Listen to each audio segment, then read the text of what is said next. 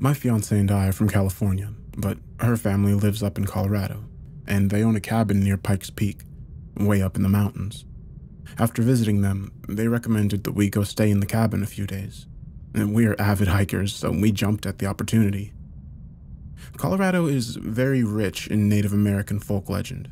Virtually every place you go used to belong to the indigenous community, and the few of them who remain keep the traditions and stories alive. Pikes Peak is no different. There are enough stories and gift shops to give anyone the sense that the land itself is alive. I don't know if that has anything to do with what is happening, but maybe someone here is from Colorado and can help us connect the dots. Faye and I are currently at the cabin. It's day 4, and we're planning on leaving today, but things have gotten very strange around here, and it looks like we're going to be here for a while longer. We have enough food and water, and the heater is in stellar order, but the Wi-Fi is terrible at best, and there is virtually no cell reception. We feel isolated. I'll try to respond to the comments, but the internet dips out for hours at a time up here. The first weird thing that happened was the snow. There was no snow in the forecast, so we packed light, but on the first night here, just our luck, a blizzard pounded the whole area. My little Corolla is basically a brick on ice outside, and there's no way I'm gonna make the 6-mile drive down the mountain to town. I blame myself for trusting Colorado in spring. After a day, Thursday, of lovely hiking and sightseeing, some really unsettling stuff started happening. When we returned to the cabin just before dark, we found an enormous deer catcher dangling from a tree about a dozen yards from the back door. This wasn't the kind of thing you're imagining, the kind you buy from a novelty shop. The thing was made from twigs and twine, and it's about 3 feet in diameter. Absolutely humongous. Neither Faye nor I were stupid enough to touch it. We're veteran horror movie fans. We know that's how you get cursed. If the snow melts a bit, I'll get back out there and snap a picture of it and post it here. That night while we were eating dinner, we heard a bunch of noises in the woods outside. Twigs crunching, leaves rustling, etc.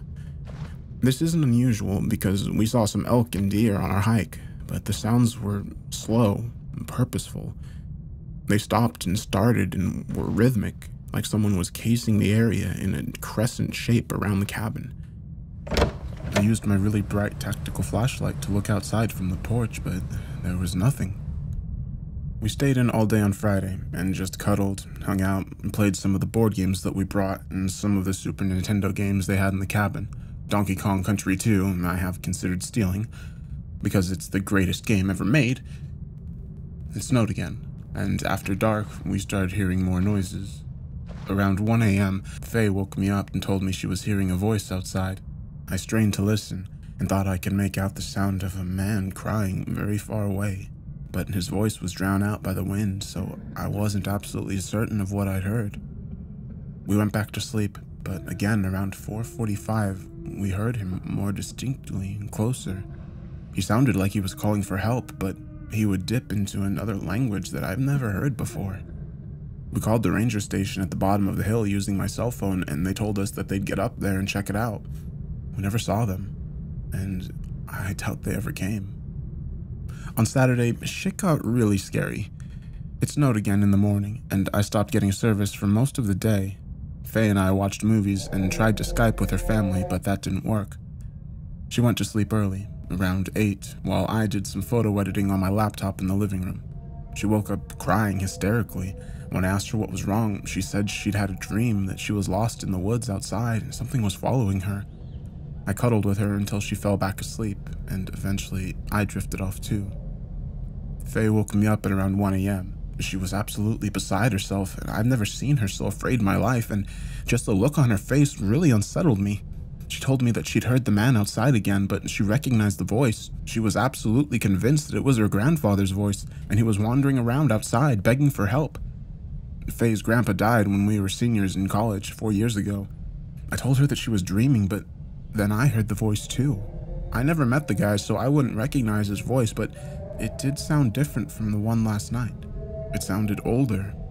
I had to do everything I could to keep her from running off into the woods looking for him.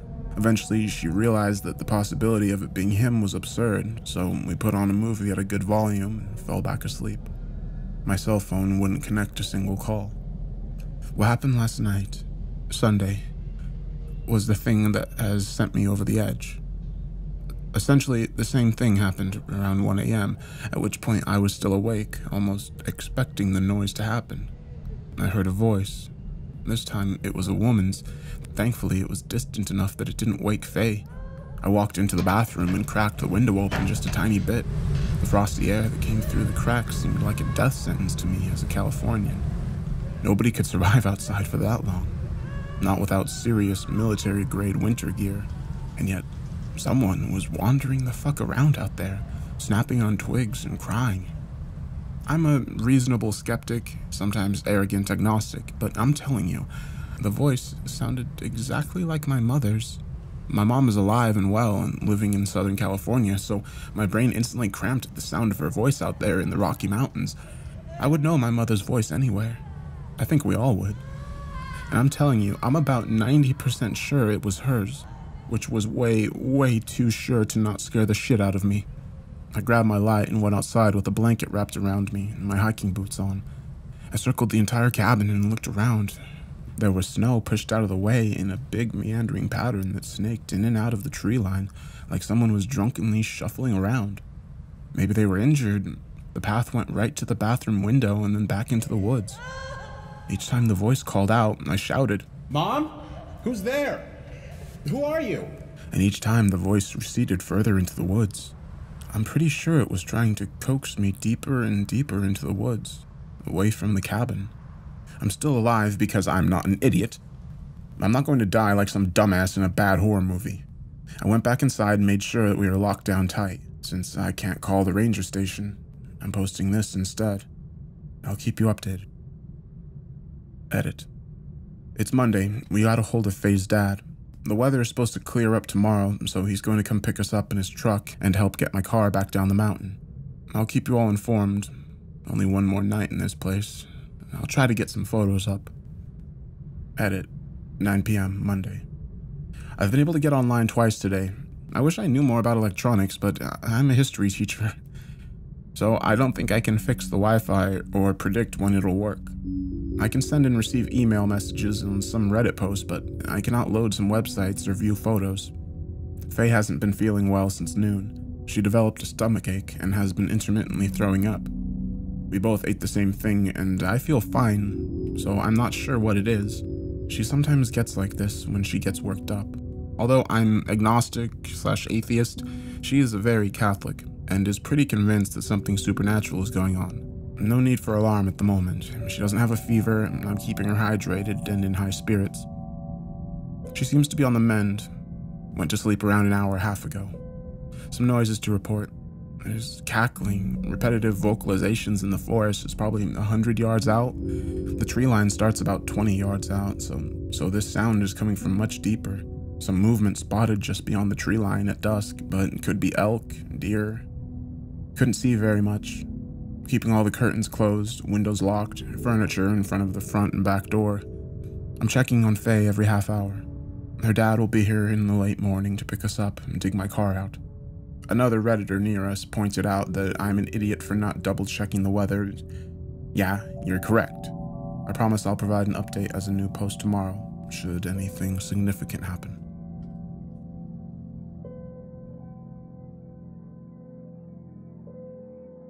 Sorry for the delay, everyone. Faye's dad picked us up in his truck. He brought his buddy with him, who's now following us in my car. A lot of things happened last night. Some things I won't share because I'm not sure how to interpret them yet. I'm not even sure I understand what happened, but here are the most important things. I also managed to get some recordings. I tried to stay awake last night until 1 a.m. because over the past few nights, that's the approximate time that the noises changed from rustling and branches cracking to voices. I didn't make it.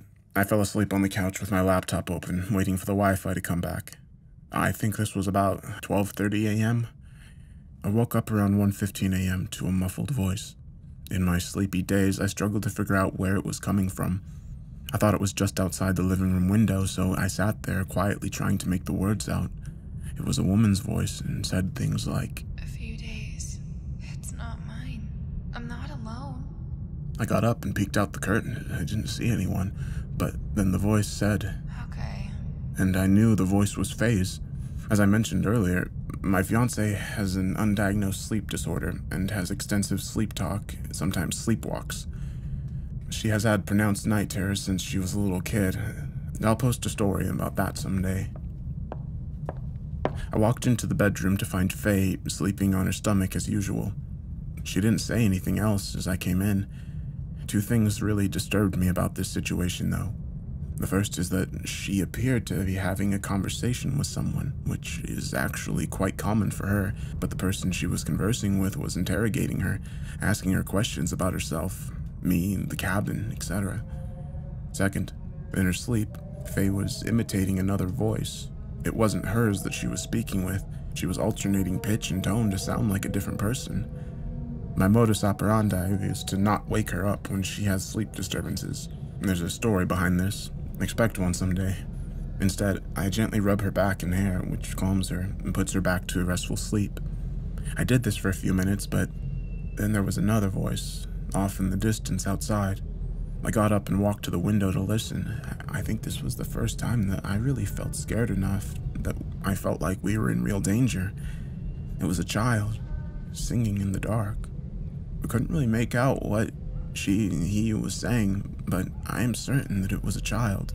It was probably 6 or 8, trying to sing a song. The snow had abated for a while now, and the stars were notably bright. So I could see all the way to the rim of the forest. It's about 20 yards out. There was a figure standing there just past the first trees, back facing me, looking up at either the moon or the tops of the trees. It stood so still that I convinced myself that it was a tree stump or something. In a few minutes, it was no longer visible. My skeptical nature compels me to be reasonable and say my eyes were playing tricks on me. When I turned around, Faye was sitting straight up in bed, eyes closed. She does this a lot in her sleep. She craned her neck and said something like, "Don't let them in." Or, "Don't let them inside." She was still doing the weird voice, so I woke her up. Faye and I sat in the bedroom with the lights on, talking about what we should do. I tried to get online to send an email to her parents, but of course it doesn't work when you need it. We agreed to stay in the same room and try to fall back asleep. At one point, I got up to get her some water. She hadn't vomited in several hours and she was feeling better. And out of the kitchen window, I saw flashes of pale light. They weren't like the flashes you'd see when someone walks through the woods with a flashlight.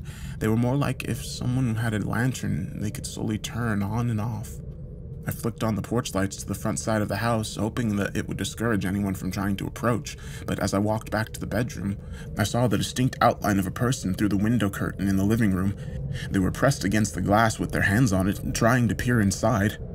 Since it was dark in the living room and bright outside, I could clearly see their silhouette. I shouted and approached the window, but the person ran off before I could pull the curtain open. Faye slept soundly, but I continued to hear voices outside, different ones on and off all night until dawn. I wrote several of them down. I couldn't sleep, so I camped out in the living room. I kept the bedroom door open so I could hear Faye if she started talking again. The voices would go away for hours and then start back up again. At one point, I fell asleep, but I was awoken by the sound of a light switch flickering on and off. From the couch, I could see the light from outside going on and off in patterns of 5. I couldn't explain why this disturbed me so much, but it did, and I imagined some kind of horrible creature standing in my house somewhere, flipping the switch up and down, smiling. My first instinct was to go check on Faye, and I nearly had a heart attack when I saw that she wasn't in bed. I started calling her name and pacing around the house, looking out the windows to see if she was outside. When I looked out of the kitchen window, there she was, sitting on the hood of my car about 30 feet out in the driveway. Her back was to me. She was staring off into the forest. She was absolutely rigid, just the same way she sits up in bed when she's asleep. Faye has sleepwalked all over the house back in California, and I found her in the kitchen and downstairs hallway in the living room, but she's never gone outside. I shouted her name from the kitchen, but the second I did, Faye jumped off of my car and dashed into the woods at full sprint. She never looked back at me. I started flipping out and screamed her name over and over again. I screamed to grab my boots to go after her, but the second I pulled the front door open, Faye called out my name from behind. She was standing in the hall, looking confused and asking me what was wrong. Apparently she had been in the bathroom. In my masculine crusade, I guess I'd forgotten to check there. I looked out at my car and into the forest, and honestly, the first thought that came to my mind was, "You clever motherfucker."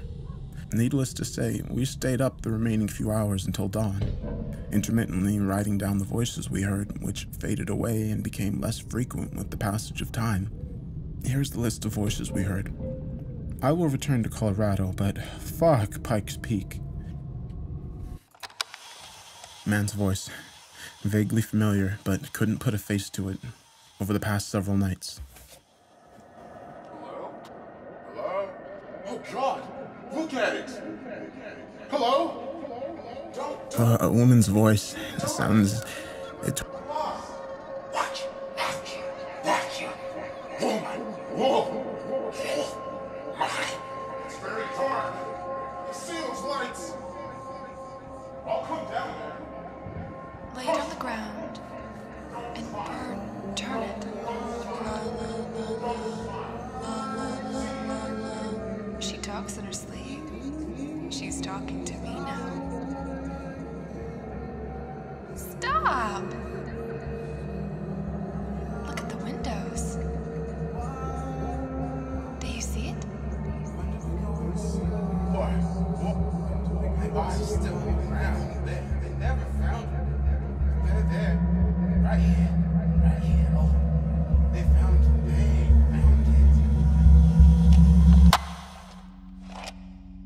By the way, I forgot to check to see if that dream catcher was still there out back. You're welcome to drive out there and look for yourselves, though.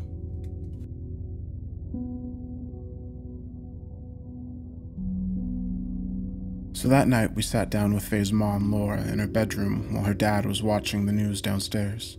Her mom was so upset at the stories we told her. I mean, she was visibly disturbed to the point of being in tears. She kept apologizing to Faye and hugging her. Laura told us that they'd purchased that cabin from their good friend, Jennifer, I think, who moved to Nevada about 20 years ago. And her husband had complained about all sorts of weird experiences while living there. Her husband, Tom, like myself, was fond of hiking and exploring the woods, and collected tons of arrowheads and other neat trinkets he'd found in his travels around Pikes Peak. But Jennifer started having dreams about Tom being dragged into the woods from their bedroom. She had all sorts of horrific nightmares about him being skinned and pinned up to trees like some kind of macabre artwork. Jennifer said that while Tom was at work, she would occasionally hear the voice of her daughter, who had died in childhood due to some kind of bone cancer, calling Mommy from the edge of the forest. Jennifer's doctor claimed it was the medication she was on and changed her meds. Tom got a new job in Vegas. They basically noped out of there. And on a lighter note, Tom hanged himself in the garage 2 years after they moved. No note or anything. Anyway, Laura, Faye's mom, and Greg, Faye's dad, only used the cabin as a getaway in summers. Laura never experienced anything beyond weird feelings while she was there, and she chalked that up to all the crazy stories Jennifer had told her. Greg, however, who suffers from PTSD-related nightmares, occasionally experienced exacerbated sleep disturbances in the cabin. Over the years, he became reluctant to go there and claimed that all the things he'd seen in Vietnam came back to him when he slept there. Allegedly, some of the people he killed would come back and talk to him in his dreams at that cabin. The last time he stayed there, he woke up in a dream to find a few of them sitting in his bedroom with him, maimed and rotted. He privately maintained to Laura that he also heard their voices in the forest, crying and begging and screaming for their mothers. Oh, and guess what time he always heard them? Laura told us that she honestly didn't believe there was anything wrong with the cabin. Faye was extremely pissed and let her have it. They kind of ended our visit on a bad note. Later that night, I was up reading, and Faye was asleep next to me. She always falls asleep before me. That girl could fall asleep on a pile of rocks. She started mumbling in her sleep, so I listened carefully. Never. Never, never. No, I wouldn't. On the mountain. Can't. What? His name? We don't know you. No, it's Felix. My name. About 2 hours later, she woke me up by nudging me in her sleep and saying, Tell the man in the hall to leave. This set me over the edge, so I got up to go to the bathroom and get some water. I didn't find anything strange. I had a very hard time falling asleep, though. This morning, we heard back from the guy who went up to the cabin to check for gas leaks or carbon monoxide, at the behest of a few scrupulous Redditors. The guy mentioned that radon is a really big problem in some of these old places in the mountains. He's some kind of super badass handyman with all kinds of equipment, so he wrangled up one of the peak rangers and they went into the place together.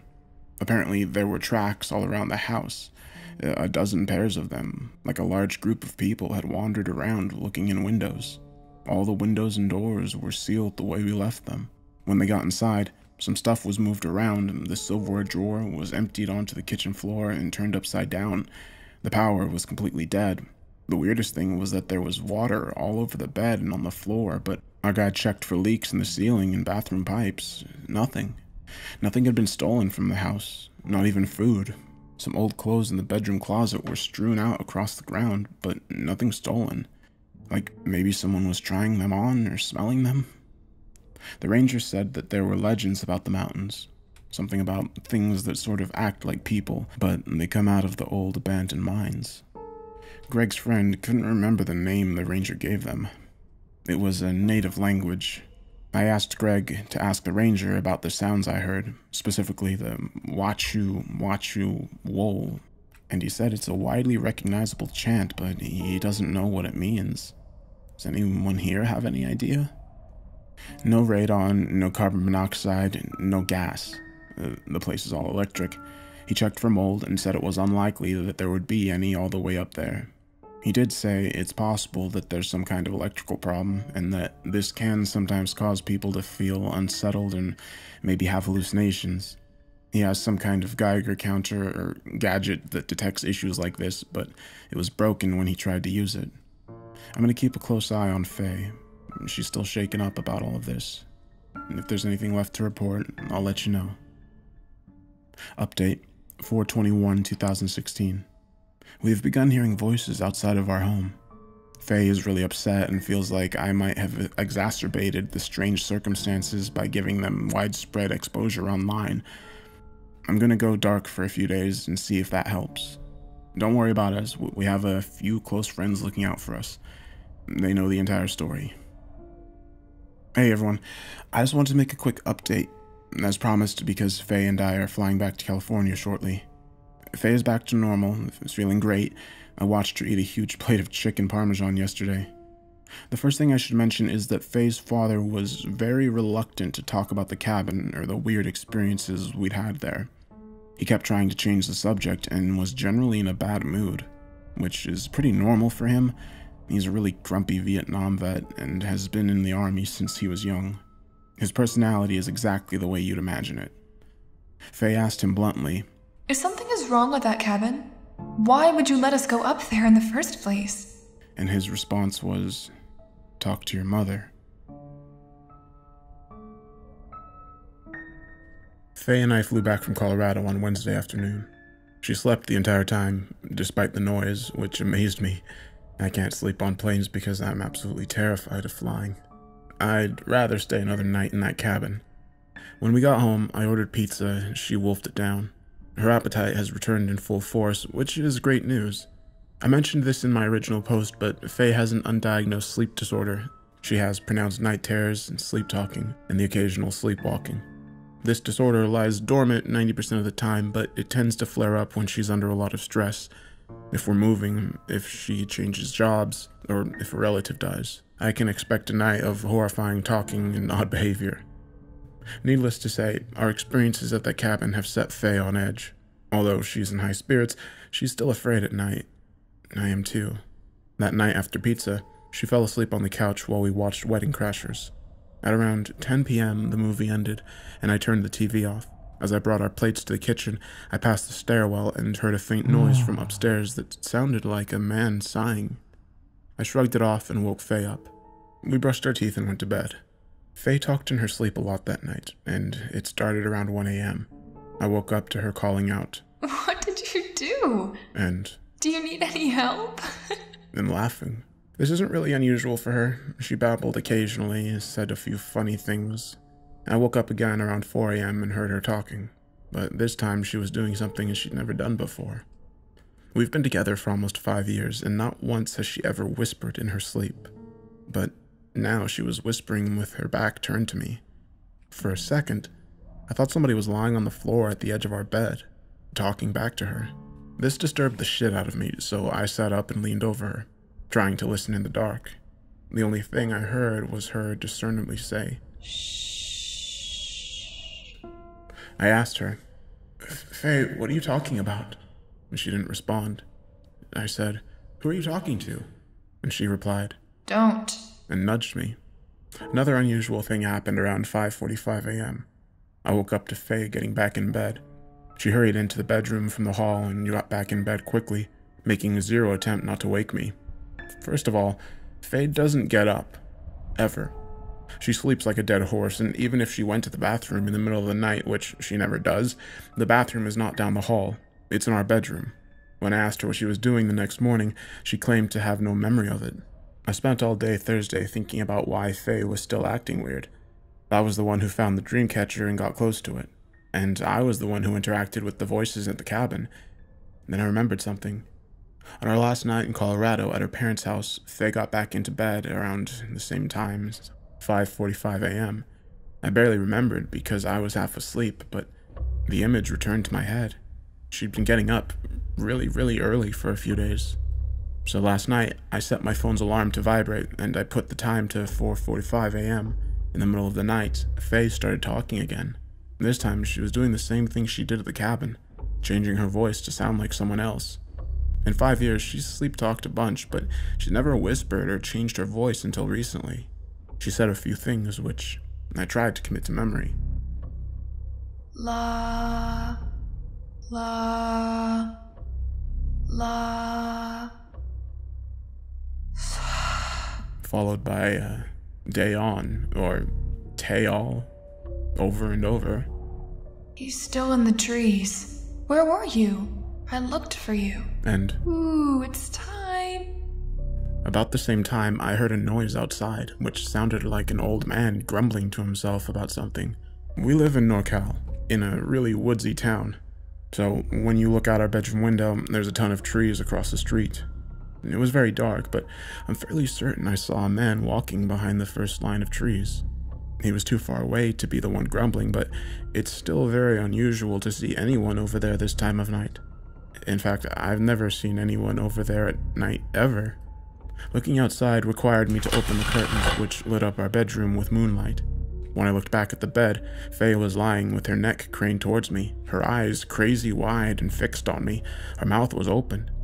She issued this really frightening, gurgly, drawn-out groan and flicked her tongue around. It looked like an epileptic fit in slow motion. Faye had definitely opened her eyes in her sleep, but never like this. She looked like a fucking murderer. I got so scared. I called her name really loud and woke her up. She was confused and asked me why I was at the window. I lied and said I was just closing it because it was cold. I didn't want her to know I'd heard a voice. We talked a bit, but I'll skip that because this is getting long. My alarm woke me up at around 4:45 a.m., and I laid there awake, waiting for Faye to get up like she'd been the past few nights. She breathes very rhythmically when she's asleep, so I can tell how deep she's under. At around 5:20, she sat straight up, swung her legs out of the bed, and tiptoed down the hall. I followed behind. And when I say that my fiancé tiptoed, I mean like a child on Christmas Eve. This was very robotic, alien, inhuman. She moved like a meth-addicted ballerina zombie down the hall and stopped at the stairwell. Her breathing never changed. I just stood there in our bedroom, poking my head out into the dark hall. Faye looked down the stairs, still standing rigidly on the balls of her feet, swaying to and fro slightly. She did some weird shit. She touched her face slowly for several minutes, touched the banister, touched the wall, flicked the lights on and off a few times, all the while maintaining her perfectly regular coma breathing. Then she reached an arm out like in the motion of a bicep curl, stretching her fingers and wiggling them, then curling them, her hand and her arm back up to her face. I watched her do this motion for about 4 minutes. It looked like she was testing the limb, as if she'd never used it before, but then I realized she was actually communicating with someone on the first floor of the house. She was making a come here motion. With full confidence that Faye was sleepwalking, I walked into the hall and leaned over the half wall that overlooks the living room. It was totally dark down there. I couldn't see anything but the clock on the cable box. Faye stood there waving, smiling, making gestures, and then touching her face and pulling gently on her hair. I carefully ushered her back to bed and talked to her softly, trying not to actually wake her. She didn't resist, she never does, and we went back to sleep without another word. I have zero clue what the fuck is going on. I told her this morning what she did, and now we have a doctor's appointment for her at 3 p.m. today.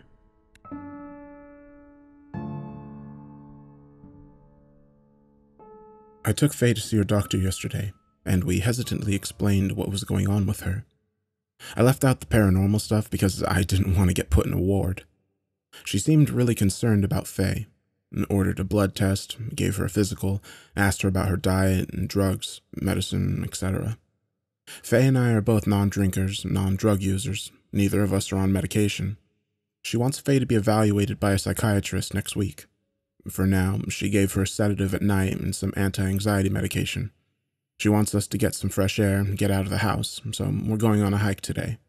A Redditor brought up the possibility that the child's voice outside the cabin, asking when do we go inside, might not refer to inside the cabin, but rather inside Faye. This really worries me, because it corroborates some of the strange behaviors she's been exhibiting in her sleep. I contacted the park ranger, who is pretty sympathetic to our situation, and he's going to get in touch with some of the members of his tribe who have experience with spiritual guidance and medicine. He is convinced that Faye and I have attracted the attention of the ones who come out of the mines. Lucky us. More on that later. Some Redditors have recommended that I test Faye to see if it's really her, so yesterday evening, against my wallet's advice, I took her to our favorite steakhouse. I only ever order one meal there. Medium tri-tip, house macaroni and cheese, and a bottle of root beer.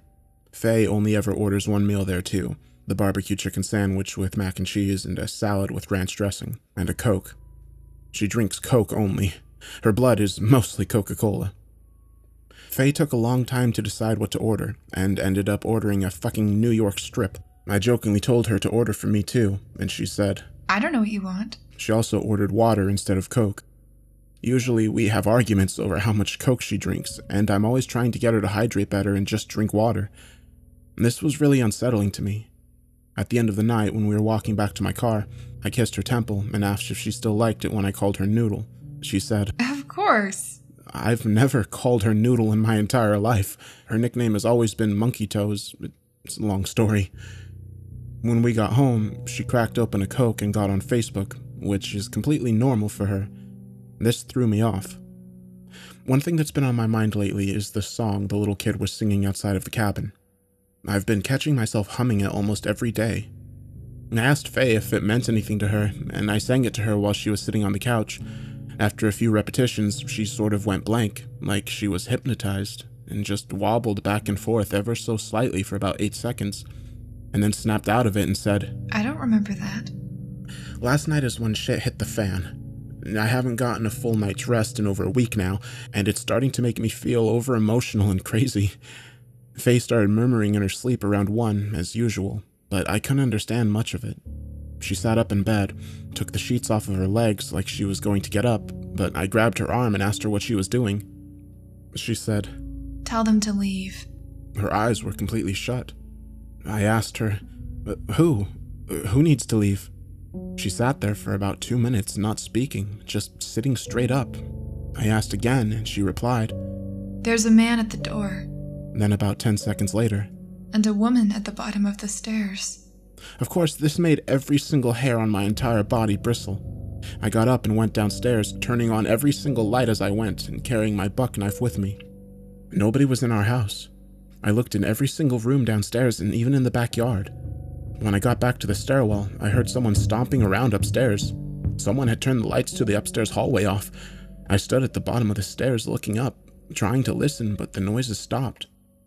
So I walked back up into our bedroom and got into bed. It was likely that Faye had gotten up to go to the bathroom or sleepwalked a bit in the room and went back to bed. I fell asleep pretty fast, but woke again only a few minutes later. Faye was gone. I heard movement down the hall, so I looked out into it, and I saw Faye coming out of the other bedroom.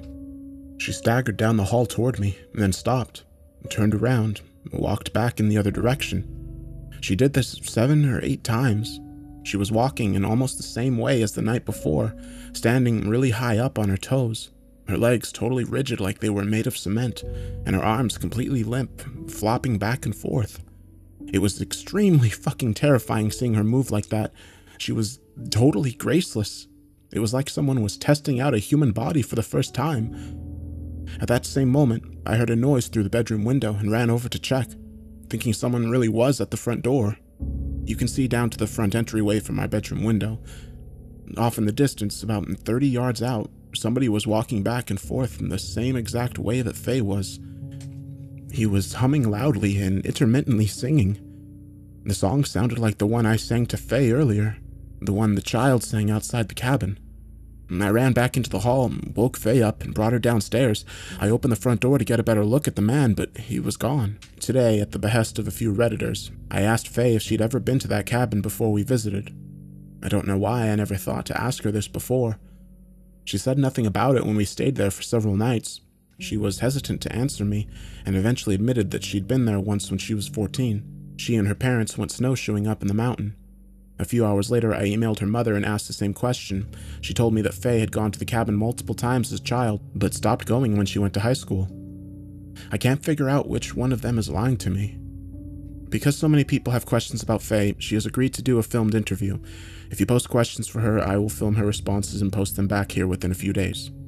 I haven't told Faye this, but I'm thinking of going back to the cabin and meeting with the ranger. He wants to do some ritual with the dream catcher we found, if it's still there, and he says that he will bring his friends and try to cleanse the house and the surrounding area. This will cost me like $500 just to fly out there, but if this shit gets any worse, it might be worth it. Edit.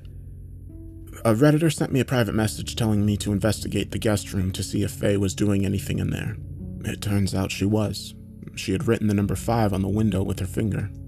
I only saw it because of the condensation from the cold this afternoon. It's written backwards, so that someone standing in our backyard can read it. I cannot tell you how much all of your support has meant to us over the past few days. Faye feels so good knowing that people are constantly asking about her health, and I feel like a few of your suggestions have literally saved her life. So thank you, from the bottom of my heart. I don't even know where to begin. So much has happened in the last 2.5 days. The sedatives and anti-anxiety meds the doctor gave to Faye work during the day, and she has been less stressed. However, at night, her behavior is still highly unusual. I've taken the overwhelming consensus of Redditors seriously.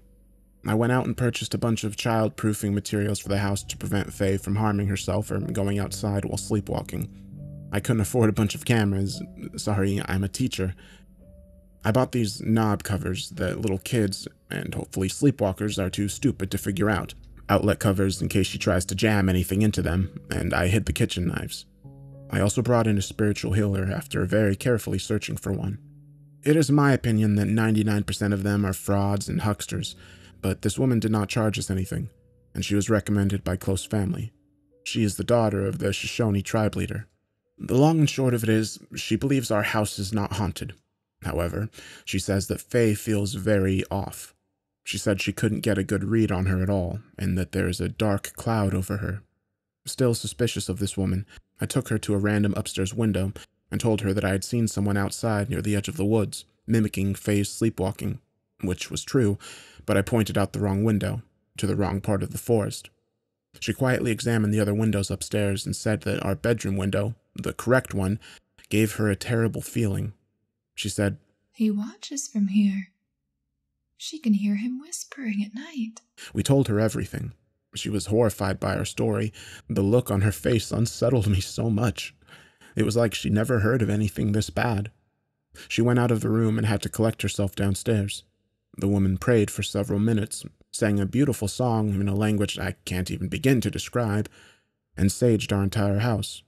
She put some kind of crushed herbs on the ground in front of the 2 doors that led into our home. Then she told me in private, "You are dealing with the Hollow Ones." She said its name in her ancestral language, but I cannot even come close to remembering how to spell it or say it. She said that one is infatuated with Fae and will do absolutely anything to get inside our house, but the process takes time. I don't know if I actually buy any of this, but at least she didn't sell it to me. We also had Faye take a pregnancy test, as recommended by many Redditors. The woman said it was a good idea. Good news, not pregnant. And the woman stood in the bathroom with her like a prison guard so she couldn't fuck with the test. We thanked the woman and she left. That night, we attached a little jingle bell from Faye's Christmas-themed lingerie to a hair scrunchie and put it around her ankle. I'm such a light sleeper that there's no way she'd be able to get out of bed without waking me. Faye fell asleep really fast due to the meds, out like a light in a few minutes.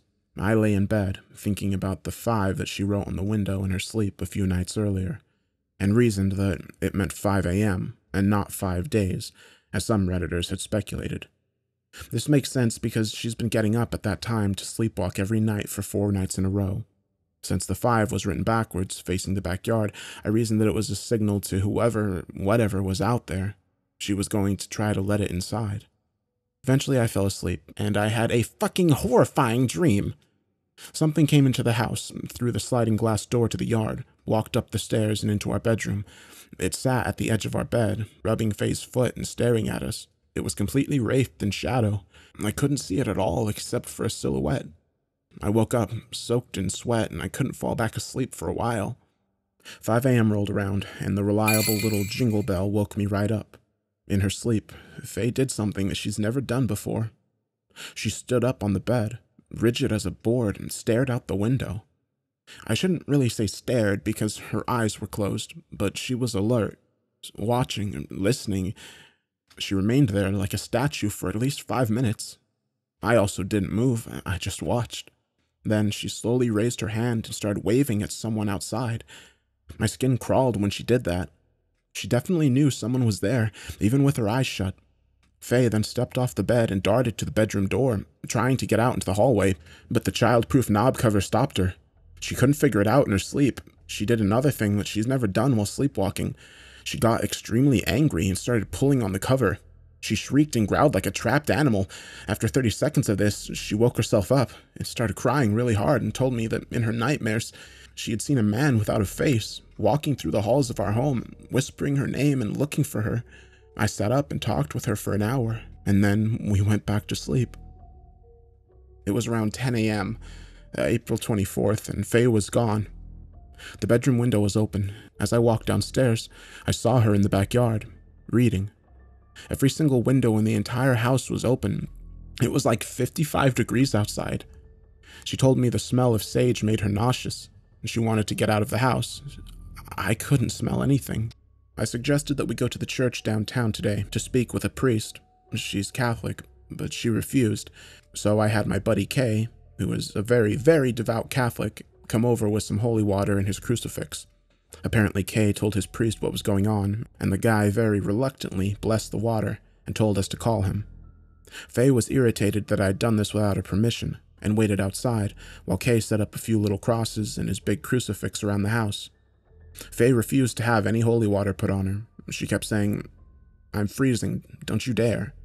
She is going to be super pissed when she finds out I put that shit in her shampoo and conditioner bottles.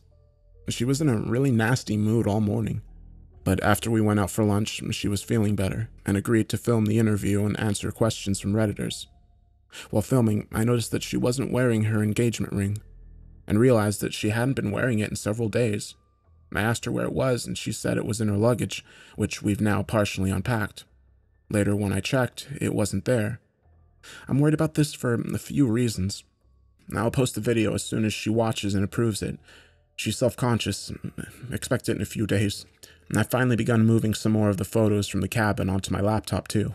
I cannot bring myself to listen to those voice recordings yet. Flash forward to last night. I got up at about 1 a.m. to pee, and I knocked the bell scrunchie off the bed. Faye had taken it off and was gone. I got angry and scared at the same time. I found her sitting on the stairs, looking down into the dark, spreading her arms open like she was trying to get a child to climb up the staircase for its first time. She was smiling with her eyes closed. As I usually do, I gently got her up and walked her back to bed. When I laid down next to her, she leaned over, with her eyes still closed, and said, "They're gonna kill you." And then licked my face. I called her parents today to arrange a flight back to Colorado. They're paying for it. Her mom, Laura, admitted to me that something had happened to Faye as a child at the cabin. That is where her sleep disturbances started when she was 5. I've had enough, and they can tell. They spoke with the ranger at Pikes Peak again, and he's arranging for me to meet with him and his buddies from their tribe, who knows the entire history of the area, and all of the hauntings that other visitors have reported. Faye will be staying with my 2 best friends, R and Jay's fiancee, A. I've known all 3 of them since high school, and they're completely informed about all these events, and they will guard her with their lives. In short, I'm going back to the cabin, alone. I'll update soon, but no matter what happens, I'm not going to drag this out any further. Edit. Folks, I won't be at the cabin alone. I'm meeting the ranger and his friends there. His 2 friends are from his tribe, nation, sorry, I don't know the correct terminology, and they are healers. They know all about Pikes Peak and the ongoing situation. I'm not going out easy. Update. I dropped Faye off at my friend's place. They'll take care of her. Heading to the airport now. No idea when I'll get back on. I'll try tonight if I'm not too tired after landing. Update. 4:26, midnight, Colorado. I met Faye's parents, exhausted. Talked to her parents extensively. Got word from my friends. Faye started feeling really ill, wanted to go home. They moved the whole posse over to our house, which has been saged, blessed, protected, and covered in holy water and crucifixes, and she is allegedly doing much better. Richard and Jason's fiancée, Allison, are all sleeping over for a few nights to ensure Faye is all right. Heading to the cabin tomorrow morning to meet the ranger. Update. 4:27, 9:45 a.m., Colorado. Leaving in 1 hour to go to the cabin. Oh, no wait, sorry, I said it was the 27th, it's the 26th.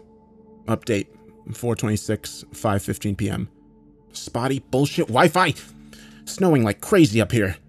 Met with the ranger, investigated the cabin. Nothing unusual inside except a lampshade removed from a lamp, which he claims was not like that when he came in there a few days ago. His friend will be here tomorrow morning. I'm alone for tonight. I went outside for just a minute when it was still light to grab some things from the truck. I heard 2 voices. Update. 4:27, 9:12 p.m. So much has gone down. I'm so terrified and sleep deprived. I'm writing a huge post about it now with everything that's happened. I'll post it tomorrow morning because I know I can't finish it tonight. I'm gonna fall asleep in my chair. Sorry to keep you waiting. It's been an interesting few days. I have so much to say, so I'm going to try to be terse. Sorry that it's taken so long to report. I really am trying. All of your questions and analysis of these events have really helped us through this struggle. Some of your observations are what brought me back here to Colorado. I landed in Denver International Airport 2 nights ago and stayed with Faye's parents in Arvada. While there, we all sat down and I basically forced them to tell me what was going on. A Redditor pointed out that Laura, Faye's mom, appeared to be lying or hiding something. Another Redditor asked me if Faye had ever been to the cabin before, since her family owned it for almost 3 decades. I'd never even thought about this. When I asked Faye, she said no, and that her parents just used it as a getaway a few times a year. Faye's mom told me that she'd been there multiple times when she was little. This time, Faye's parents told me a different story. They claimed this was the truth. Faye had been to the cabin as a toddler a few times. When she was 5, something happened to her. While Greg, Faye's dad, and Faye were outside playing in the snow, Faye wandered off towards the edge of the forest to look in. She was following a voice. Greg was building a snowman and keeping his eye on her. They were only a few dozen yards apart. Allegedly, Greg heard Faye talking, answering questions, but he couldn't hear anyone else talking. He started walking toward her to bring her back, and he heard her say, Faye. No, it's Faye. I can't see you. A moment later, little Faye began shrieking and crying, and she went stiff as a board, and Greg had to pick her up and haul her back inside. She was almost catatonic and would go through bouts of total silence or inconsolable hysterics for several hours, until Greg and Laura decided to go back down the mountain and take her to a hospital. Greg claims he never saw anyone in the woods, and never heard any voices speaking to Faye. The doctors thought that she may have had an epileptic seizure, and to this day, Faye does not remember ever going to the cabin. When I took her, she acted like she'd never seen it before. I believe that if Faye did remember being traumatized as a child, she'd never want to go back. So I really think she blocked out the whole experience, and when we visited a week ago, she thought it was her first time going. In Laura and Greg's subsequent visits to the cabin without Faye, Greg experienced terrible nightmares in which dead people entered the bedroom and sat on the ground in bed, watching him sleep. In the morning, Greg let me borrow his truck. He refused to go to the cabin with me. He told me when I left, "We let you kids go up there because we honestly wanted to believe that there was nothing actually wrong with that place." They used us to validate their denial. But I don't hold them responsible. I'd never have believed any of this if I were them. Dreams and a frightened child do not a haunting make. I arrived in Pikes Peak around 1 p.m. yesterday, and the ranger met me at the cabin. We investigated the place and didn't find anything unusual, except that a single lampshade had been removed from one of the lamps and placed on the couch. We checked out the nearby woods. I was kind of surprised to discover that the creepy, ominous dream catcher was still there.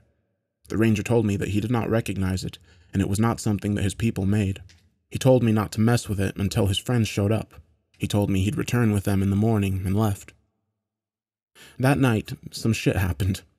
Greg told me that he'd hidden a .357 Magnum in the closet, so I retrieved it and a really dope-ass purple bathrobe, and I felt a little better.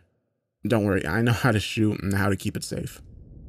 Right around sunset, I walked out to Greg's truck to grab a few things I'd neglected to bring in earlier, and I heard two distinct voices chattering in the woods. It was snowing like crazy, and the wind was howling, but above the storm I heard a gruff masculine voice and a younger adolescent male voice. They were both yammering incomprehensible gibberish from two different places. I hurried back inside and locked the door. The stuff they were saying was pure madness. It made no sense. "Put them up there in the trees." Take.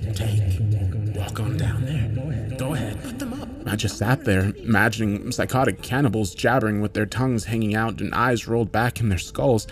I figured they'd come out of the woods as soon as it was dark. I tried to reach out to Faye back home, but my phone wouldn't get any reception in the cabin. The storm was too strong. I tried to play video games on the SNES, but I was too distracted by all of the sounds outside. Every single noise the blizzard produced caught my ear, and so my imagination manifested all kinds of horrible creatures slinking around out there in the dark. When I finally went to bed, the wind died down a bit, and I heard a few more voices. There was a distinct, high-pitched wail that echoed across the entire mountain. There was a child crying, saying something like, "Put me down in the hole. It's so deep, you can crawl." But his voice sort of glitched.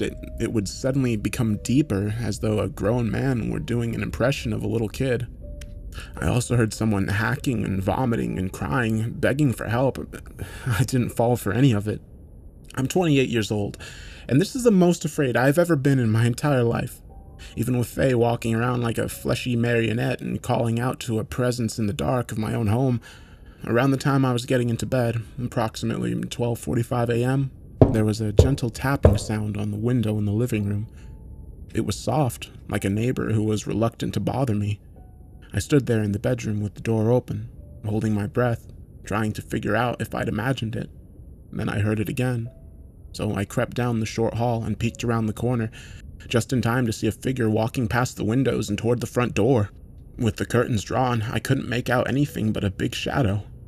Then it knocked on the door. It was a gentle knock. A man's voice called out softly, "Hello?" I just listened intently and tried to keep silent. Eventually he knocked again and said, "Hello? I need to speak with you." He was speaking through clenched teeth. He was either extremely cold or extremely angry. I very carefully stepped back into the bedroom to grab the gun, but the goddamn place is so old, the doors creaked. I barely tapped the bedroom door as I passed it, and it squealed like a dying pig. Then the man outside said, just above a whisper, I know you're there. For just a moment, in my lethargy, I considered the possibility that it was one of the ranger's friends, or maybe someone else who lived on the mountain. I was never going to open the door, but stupidly, I figured talking to it couldn't hurt. I say it because I immediately stopped believing that there was a human being on the other side of the door the moment I opened my mouth. I said, Who the fuck is it? As assertively as I could. The second I stopped talking, whoever was out there repeated my question while mimicking my voice accurately. It almost sounded like an echo. Then he said, May I come in, please? His voice sounded a little shaky, but it definitely sounded like me. Unnervingly similar to me. But he was still clenching his teeth, so I could hear the difference. I pointed the gun at the door.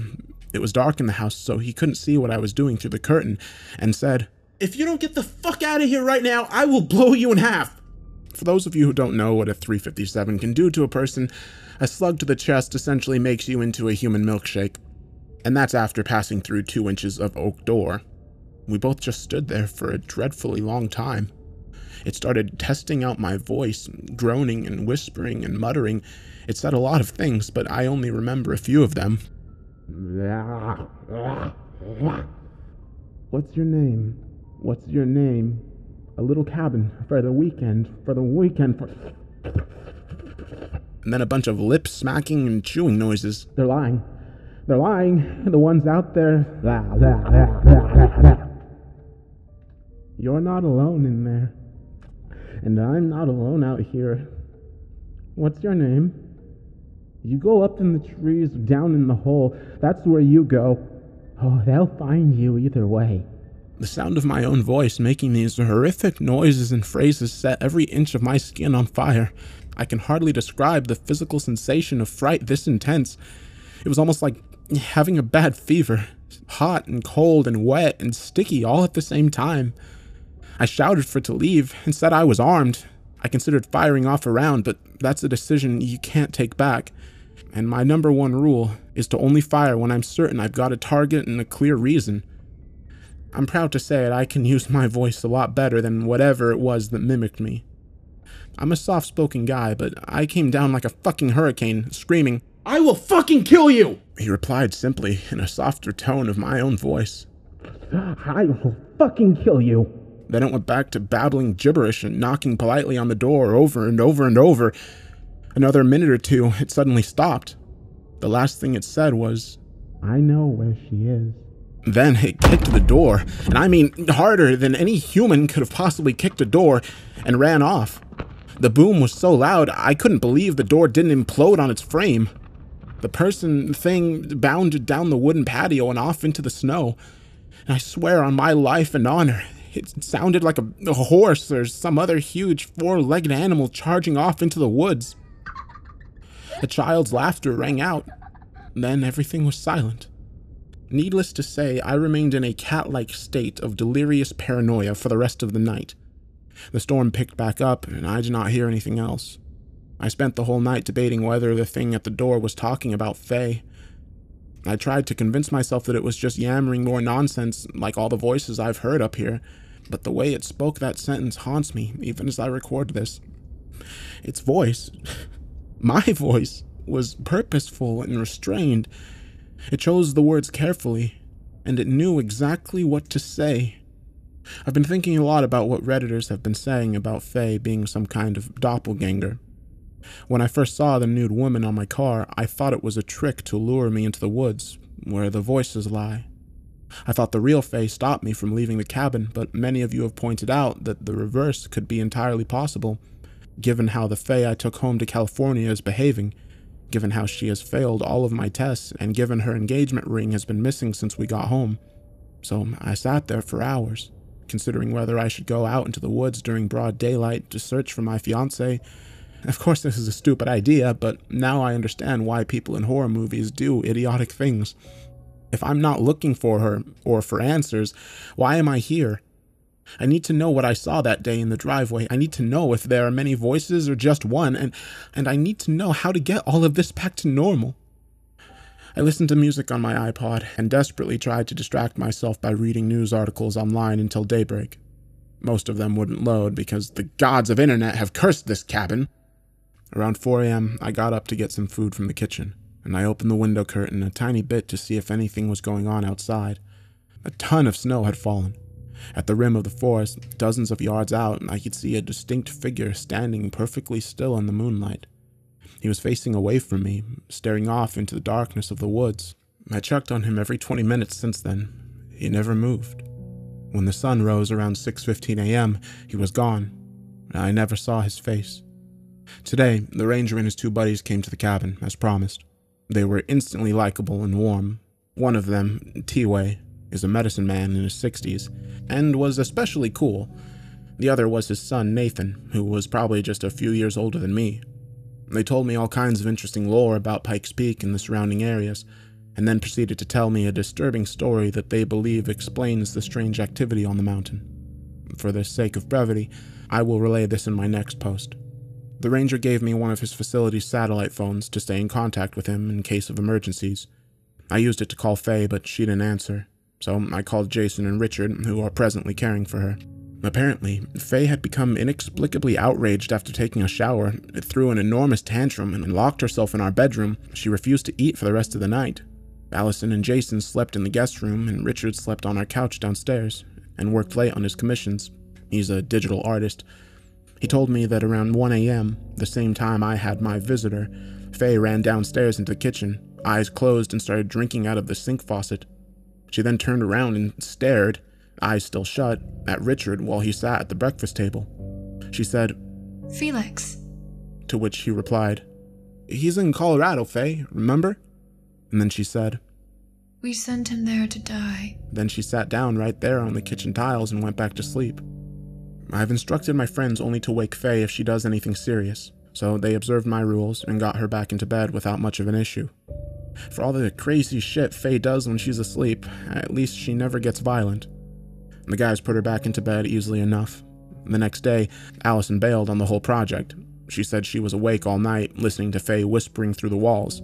Faye told Allison about how there was a man in the house, and he was asking about her. My flight home is the day after tomorrow, so I'm going to have to figure all this shit out real quick. I'm going to take a nap.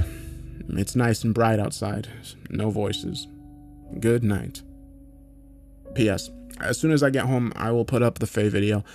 I know I keep saying this, but I really did not expect to suddenly return to Colorado. I swear, I'll put it up, and then that will be the end of it. I resent myself for turning this into such a long, ridiculous blog of my experiences. T-Way is an incredible storyteller. He told me that Pikes Peak and the surrounding area was inhabited by the Ute, Manitou, Arapaho, Pueblo, Anasazi, and other Native American groups at various times. In the 1860s, when the gold rush was in full swing, many Indians were violently displaced because of mining operations there. They were torn away from their sacred lands, which was catastrophic to their cultures. T-Way stressed that historically, Americans have not understood the significance of land and names to Native Americans, and this is critical to understanding the supernatural presence on the mountain. The major world religions like Christianity, Hinduism, and Islam are universal. They can be practiced anywhere. You can pick up your whole life and move to Kentucky or Scotland or Istanbul, and you'll still be whatever religion you are. Your God still hears your prayers, and he still intervenes in your life. But Native Americans practice land-based religions. The land they inhabit is a part of their creation stories. It's not that the land belongs to them, it's that they belong to the land, and both are in a symbiotic relationship with one another. History is embedded in the landscape. A person is reminded of specific lessons and wisdom when they see a part of the land. The mouth of this river has a story attached to it. The fallen tree has a story attached to it. A battle was won here, a chief died here, peace was made between tribes with a feast here. When a native group is forced out of its homeland, the people lose their history. What's worse, they leave behind the places where their dead are buried. Since the dead are bound to that place, the Indians who left no longer have spiritual connections to their ancestors, and thus to their gods. The medicine and magic no longer work. They forget the names of sacred places. As the names and history and wisdom are forgotten, the tribe's spiritual power evaporates. T-Way said that when Pikes Peak was taken, a group of disgruntled Utes descended on the miners and slaughtered a bunch of them. Because of a complex network of alliances and peace treaties, these Utes were punished by another tribe. They dug holes in the ground and slit the Utes' throats. Then they buried them upside down in the holes with their legs sticking out of the ground so that the wolves would feast on their calves.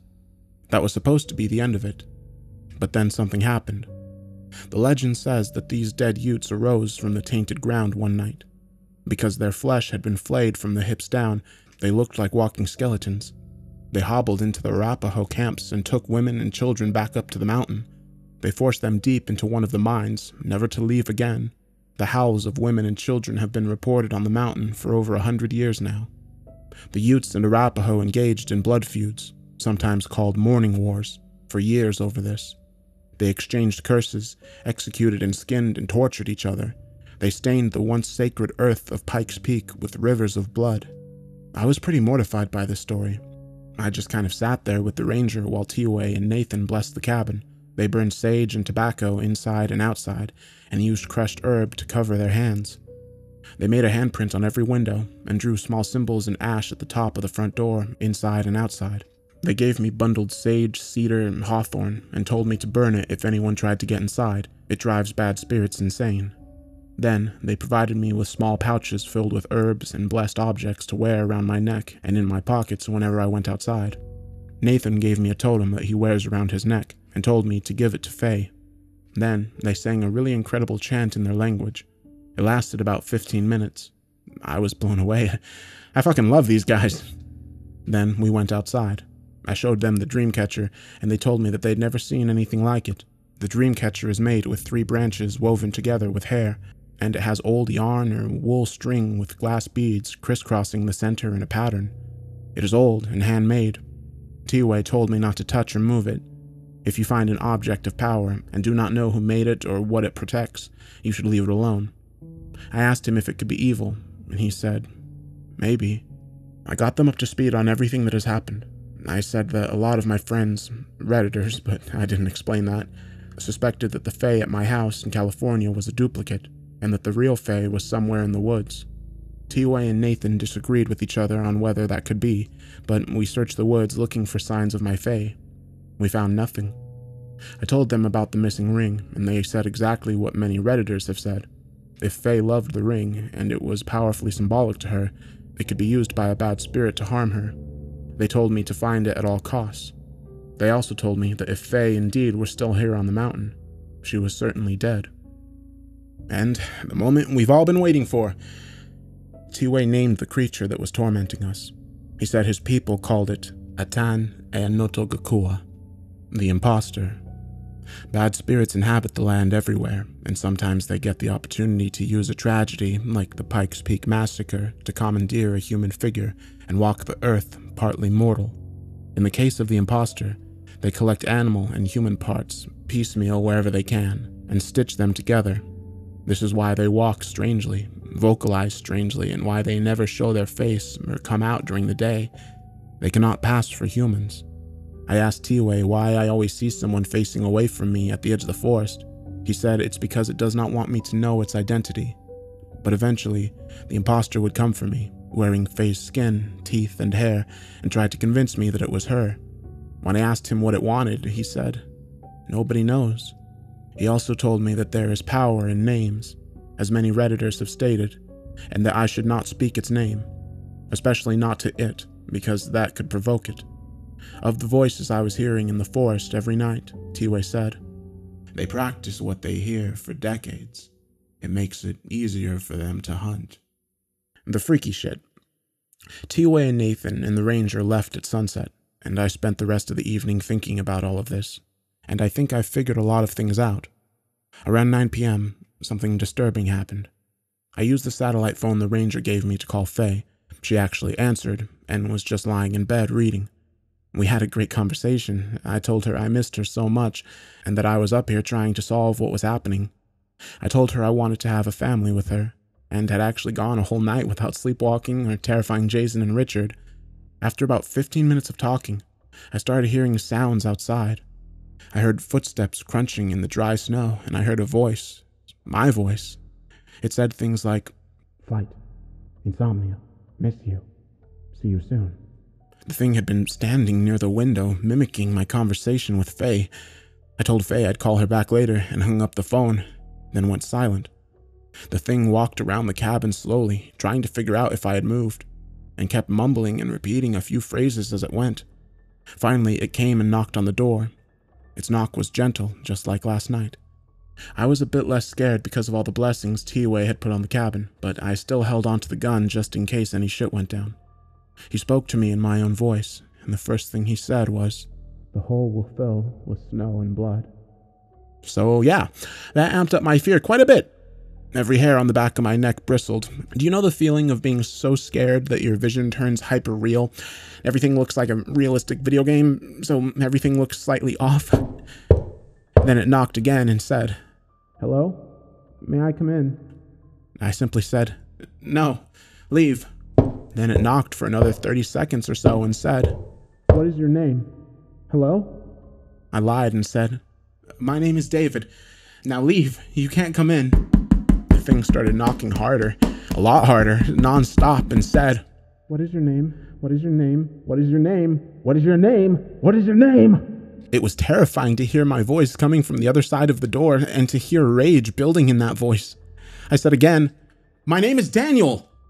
But the thing just kept yammering and asking the same question. It would occasionally say things like, Ticket, rental car.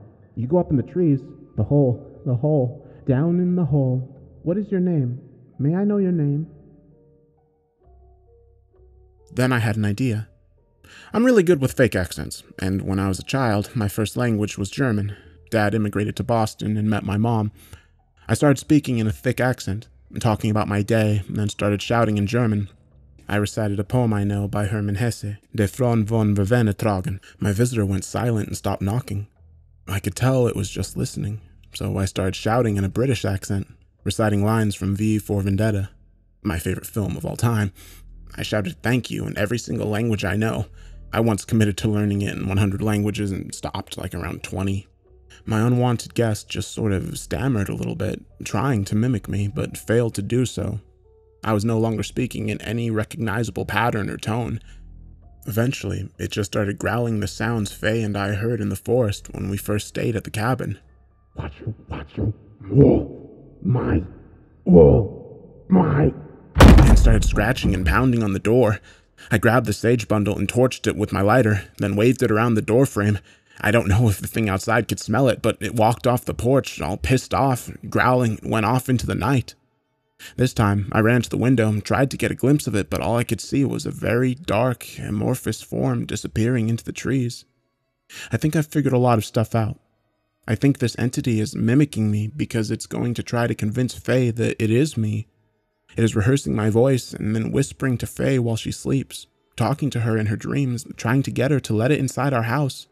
I think it wants to convince her that I am the imposter, not it. I think I also figured out why the voices go crazy at night, and why they're getting closer to my home. These fuckers aren't trying to scare me, they're trying to deprive me of sleep. If I'm psychologically and emotionally drained, I'm weaker. If I'm delirious, I'll make a mistake. Their or his attempts to get to me will be easier. I'm still trying to figure out how controlling Faye like a puppet in her sleep plays into all of this. I know what I saw. There was a man standing outside of our house, walking the exact same creepy way Faye was sleepwalking, at the exact same time.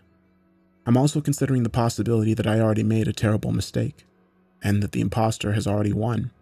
When I went outside on the first night at the cabin with Faye, trying to see where the voices were coming from, I left the door unlocked. One of the Redditors said that was the moment that Faye was replaced by something else. I just don't know what to think. But for now, I'm going the fuck to sleep. Update, 4:30. Well, I found the ring. Update, 5:2. I'm out of the cabin and safe. Do not go to Pikes Peak looking to be a hero, looking to find the mines, or looking for me. You will die. Avalanches, radon gas, mine collapses, etc. Do not be a fool. The morning after I spoke with my fiancee Faye on the satellite phone, and then was visited by the thing that mimics our voices, I got a call from Richard and Jason. Richard stays up very late and sleeps in the morning, kind of like what I'm doing. He does this for 2 reasons: to work on his art commissions and to make sure Faye doesn't stab everyone to death and burn down the house in her sleep. The guys report that she is behaving quite normally and feeling good, being productive during the day. But then at night, she is unpredictable and weird. I feel like her soul is being cleaved in half. The 2 distant sets of behavior are drifting further from each other every day. Around 1 a.m. that night, Richard heard the voice of a young child, mumbling incoherently. He's up to speed on all of the unusual experiences that have plagued my fiancé and me, so he immediately got up to investigate. He looked out the kitchen window, which faces the same part of the forest where I saw the man mimicking Faye's sleepwalking movements. Richard didn't find anything, so he walked in a circle around the house and realized that the sound was coming from our bedroom window. He went inside and woke Jason up, and they stood outside the bedroom door listening. They claimed they heard the distinct sound of a child whispering and softly singing, and I bet you can guess which song. Both of these dudes are super ripped climbing enthusiasts, and they said that they've never been so creeped out in their entire lives. Jason knocked on the door and said, "Faye, who's in there?" And he promptly heard the child go, "Shh," and whisper something inaudibly. Richard pushed the door open and said that Faye was standing in the corner of the room in the dark, facing the wall. She was standing up on her toes, dragging her hands and nails down the wall and talking to herself. With her back turned to the guys, she said, Oh, their skin is so perfect. Which one? Which one? Put him down in the hole. Richard saw something out the window and hurried over to it. Jason stepped inside the room and reached out to put a hand on Faye's shoulder, but she whirled around quickly and covered her face with her hands. Her eyes were open, which is unusual for her when she sleepwalks. Then, and these are the exact words Jason used, she started speaking in the voice of a little kid. She made whining and crying sounds and rocked back and forth on her feet, cradling her arms as though she held a child. Then she turned around and started scratching at the wall again, still whispering in the kid's voice, saying things like, It's Faye. I can't see you. Are you up in the trees or down in the hole? Then she started singing again. Richard ran down the stairs and out the front door, barreling toward the tree line. From the window, he had seen a small child walking around on its tippy toes, flailing its arms up in the air. On the phone, he told me that he could hear it singing while he watched it from the window. When Richard got about 20 yards from the kid, it took off running on the balls of its feet, heading straight into the woods. Richard stayed in pursuit and went in after it. It was too dark for him to follow, and he lost the kid after a few moments. He wandered around for a few minutes, searching the area, and eventually heard the voice of an adult male. Richard said he walked a few steps deeper into the grove and saw a huge man standing about 30 feet away, completely naked, looking up into the trees. There were lacerations or dark pockmarks of some sort all over his body. Now, Richard is about 6'1", 210 pounds, and bulky, muscular. He said that this dude was way bigger than him. He said that the man was perfectly still for several seconds, but then started rolling his head around, cracking his neck loudly, and started making gurgling and mumbling sounds. I guess Richard was paralyzed with fear because he claims he stood there for an entire minute or more before running like hell back to the house. As he turned to get out of there, the man let out a long hello, and as he did, his voice transformed. It became my voice. Richard said that the thing in the woods called out with my voice several times as he fled, wailing, "Please help me, and they're gonna kill me tonight." Jason says that he did not hear or see anything out of the window, only Richard running back inside, ghost white with terror. He said Richard actually cried. While they talked in the living room, Faye sat at the top of the stairs, just watching, wide awake, with a little smile on her face. The next morning, they took her to our psychiatric appointment. The first she's ever had, and I will hopefully hear back on that soon. It kills me that I'm not there with her now. I'm still stuck at Pikes Peak. It's like this place doesn't want me to leave. The ranger station shut down the entire road network on the mountain because of the huge blizzard that rolled in, and there are avalanche warnings. My road out of here is completely iced over, and one part of it has a snow collapse or mini avalanche.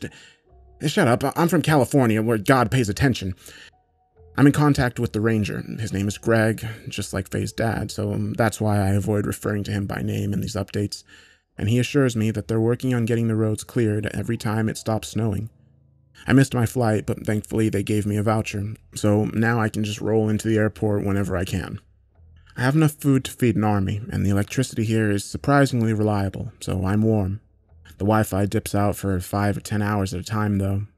I'm working on Donkey Kong Country 2 and Secret of Mana on the SNES while recording about my experiences here in my spare time. Oh, I also slipped on the icy porch steps and fell on my side, so I got this enormous bruise and it hurts like a bitch, but only when I breathe, so I got that going for me. The user asked me if the cabin had a basement. I've never thought to check. Outside, under the snowpack and halfway covered with old chipped wood, I found a little locked door. The key was in the kitchen cupboard, and it turns out there is a decent-sized cellar under the house. Downside, I found a ton of creepy shit. There's a bundle of long black hair, several dozen jars of some rotten, mutant-looking shit, and tons of old books from the 60s and 70s, and a lot of porno magazines. There's also a lot of sticks and yarn, all of the material necessary to make a dream catcher like the one hanging at the tree line behind the cabin. I didn't touch anything, I just noped straight out of there. I've been thinking about something one of the users said to me the other day, which was, "Have you considered that it is not a dream catcher at all?" And he's right. I'm not an expert on Native American symbology or artifacts, it just kind of looks like a dream catcher to me, so I've been calling it one all this time. T-Way, the Pueblo friend of the ranger, didn't call it that. He just said to leave it alone. I'm wondering if that thing attracts the imposter, instead of keeping it away. It could mark the house. I kind of want to move it for one night to see what happens. After all, T-Way blessed the entire cabin, so I feel quite safe, and I have the .357 Magnum in case leaves don't protect me. It's about 9:30 a.m., and there was a knock on the door. I grabbed the gun, suspecting another encounter with the imposter. It's slightly snowing and gloomy, so I figured the sun was blocked enough that the creature would be willing to come out of the woods. But then I heard familiar voices, talking cheerfully. I looked out the window, and to my surprise, it was T-Way and his son Nathan. These badass motherfuckers just hiked up from the ranger station in the snow to check on me. I let them in, and they made me tea. I cannot tell you how happy I was to see them. T-Way brought me his own dream catcher. It was one that he made specifically for me, and he told me that I should hang it beside the creepy one. It's very colorful and ornate. I could tell he spent a lot of time on it. It's even got 2 beautiful hawk feathers dangling off of it, which Nathan says represents freedom and unboundedness. He reiterated the importance of finding the engagement ring Faye had lost, and blessed the house again. I tried to get them to stay longer, but they had to get down the mountain before the storm picked up. They told me I should come with them. We all knew I wouldn't. If I left with them, I'd be leaving Greg's truck, and I'd never have found what I came back for. I said goodbye, and T-Way hugged me. I wish that guy was my grandpa. I took a nap after they left. I figured out how to sleep without being interrupted by the goddamn voices in the forest. From 6 a.m. to 3 p.m., it's pretty quiet outside, so I nap on and off. But something really bad happened this time. I woke up opening the bathroom window.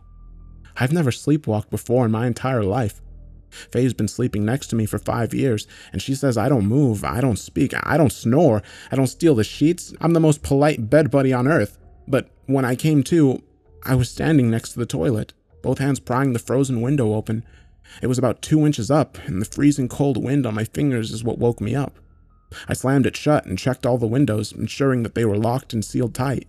Then I went back to bed. I dragged one of the living room chairs into the bedroom with me and propped it up against the door so that I'd knock it over if I got up again. This did not work. Around 1 a.m., I woke up standing at the front door. I found myself pulling it open. The loud groans it issued were what snapped me out of my stupor. I slammed the door shut and looked out the window next to it, praying nothing was out there waiting for me at the tree line. I saw nothing. Then I remembered I'd had a dream. Images of a huge hole carved into the mountain surfaced in my mind. Snow and branches were caked all around the mouth of the entrance, and an impossible yawning blackness emanated from within. In my dream, I just kind of stood there, gazing into the vacant face of the deep, listening to Faye's weakened cries. I sat down on the couch and just sort of cried for about an hour. I thought about what our lives had become, and how bad I missed her. I thought about all of the dreams we had of our future, the things that can never be if I don't figure out how to save her. I thought about all the promises I'll never keep if I die up here. I decided that it would be best to hang the dream catcher sooner rather than later, because the clouds broke for a while and it was fantastically bright outside. I got geared up and trudged across the snow with T-Way's gift and hung it on a branch about 3 feet away from the evil-looking one. And that's when I saw it. Faye's engagement ring. It was dangling there, right in front of me, as if to tease me. Someone had woven it into the strings of the dream catcher. I stood there for a long time, right between the two objects. I couldn't figure out if some benevolent force was giving me a break, or if I was being taunted by whatever beings have haunted my footsteps ever since I arrived on the mountain. Retrieving the ring would require me to not only touch, but destroy the creepy dream catcher. I had the thought to go and ask you guys what I should do, but I feared that if I left even for 1 second, the ring would be gone when I got back. So I tried to solve the riddle by myself. I wish I'd brought the satellite phone out there with me.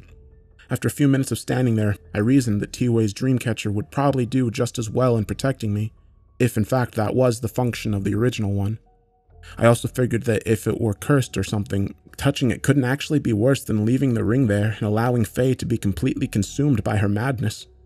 If the ring has anything to do with the creatures who are controlling Faye and me while we sleep, then getting it back is a priority over not touching weird stuff in the woods. So that's what I did. I broke the brittle thing apart and took the goddamn ring back. What else could I have done?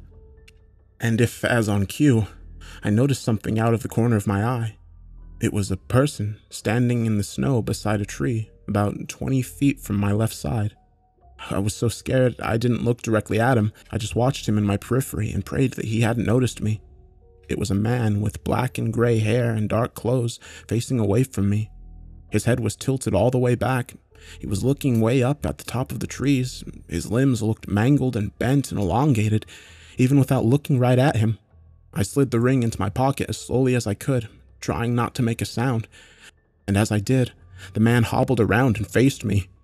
I really didn't want to look now. I just slammed my eyes shut. I knew he was looking at me. I could feel his gaze on me. He started gurgling and making throaty sounds, then said in a voice so threatening I can't even begin to describe, "Felix, I know you. Felix, I know you. Felix, I know you." Over and over. I took off running and screaming like a bat out of hell. I screamed all the way back to the fucking cabin. I barricaded the front door with the couch and burned up half the sage I had left.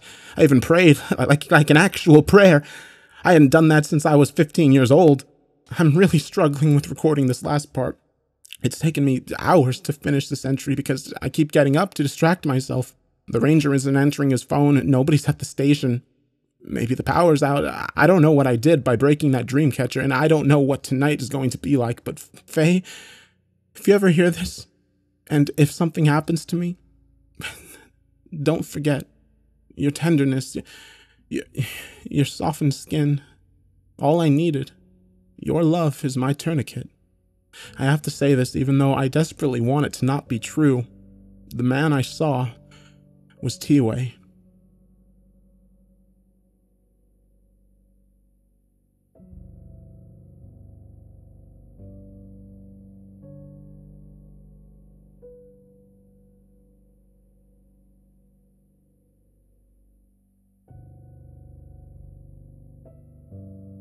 Things spiraled out of control up here on the mountain. I made a decision that changed everything, and it almost killed me. Only time will tell if it was the right choice to make, but for now, I'm just piecing everything together in my mind and trying to convince myself that I'm one step closer to solving all of this. I destroyed the strange dream catcher that had been dangling on a tree branch behind the cabin since Faye and I first came to this place. Nobody knows who made it, what its purpose is, or why it was on the side of the tree facing into the woods, rather than the side facing the house. I found all of the supplies to make another one just like it, locked behind a cellar door that someone tried to hide years ago. But when I broke the dream catcher, I learned everything I needed to know. T-Way is dead. A lot of people have said otherwise, but I'm certain of this. I saw his likeness stretched over the gruesome form of the thing that stalks these woods. It was broad daylight, and the look on its mangled face told me exactly what I didn't want to accept. I really am all alone. Several Redditors have speculated that this thing only shows itself at night and always faces away from me because it cannot convincingly appear human, not without the help of the recently dead. T-Way confirmed this during his first visit to the cabin, but when I destroyed that dream catcher, there it was, proudly masquerading in the skin and hair of my best friend on this mountain. In the sunlight, no less. I cannot even imagine how his son Nathan must feel, if he's even alive. The two hiked back to the ranger station from the cabin, knowing a blizzard was coming. I'm sure that's when T-Way died. When I got back inside the cabin, I completely lost it. I barricaded the door and the windows with every piece of furniture I could, but there just isn't enough stuff inside the cabin to protect me. So I sat there on the floor against the bed, clutching the gun, sort of wishing my dark visitor would come and kill me already. But of course, this is Pikes Peak. Death is not the worst thing that can happen to you here.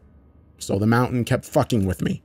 It was getting dark, and I was on the verge of a total psychological break. I've been running on 4 hours of sleep per night, and a few naps for the past 2 weeks. My only hope for redemption just got turned into a puppet, and I was about to find out what happens come nightfall when the dream catcher no longer functions. So what did my brain decide was the best course of action at this point? To fall asleep. I somehow nodded off. In fact, I think my brain just did a hard reset because nothing about that sleep was restful. I just went into a fear coma the minute the sun dipped behind the mountain. And then I woke up. I was in bed with the sheets pulled up over me. The lights were off, all of them, and my hands were empty, when before they held Greg's .357 Magnum. When I opened my eyes, I supposed it was possible that I'd climbed into bed myself. After all, I'd caught myself sleepwalking twice the day before, but it took me a solid minute before I realized there was a fucking arm wrapped around my chest. I did not have the reaction you'd expect. Most people would fly out of bed screaming bloody murder, but the first thought I had was, where am I? My parents divorced when I was 3, so as a kid I'd spend a few nights a week at my dad's house and a few nights at my mom's. Sometimes I'd wake up in the dark and not be sure which bedroom I was in. It always took me a second to remember where I was. This is the thought that crossed my delirious mind. Maybe I was back at home in California. Maybe I was at Faye's parents' house in Arvada. I sort of rolled out from under the arm and tried to figure out who the hell I was lying in bed with. I'd been sleeping with the lights on for the past few nights, and I'd never in my right mind have turned them off after seeing the creature so close to me a few hours ago. The body in bed beside me felt familiar. Its warmth, its texture. I was pretty sure it was Faye, but I still couldn't remember if she was really with me up here. Then she spoke. She reached through the dark and touched my face and said, What's wrong, Pop-Tart? Yeah, that's actually the nickname she gave me. Love me some s'mores Pop-Tarts.